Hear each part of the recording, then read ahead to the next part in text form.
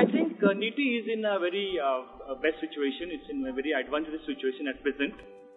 It's because the world is moving towards digital transformation, and when it comes to supply chain operations management, we find that the supply chains are taking steps to transform itself into digital supply chains. And the students at NITIE, these are all engineers, and these students are having very good analytical skills, and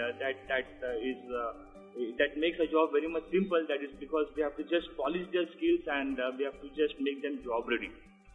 The world is talking about artificial intelligence, it talks about big data analytics, machine learning, and we have these courses over here. And slowly what we feel is that in the coming future, NITIE students are going to have a huge contribution towards development of these companies and help them to move towards this transformation very smoothly.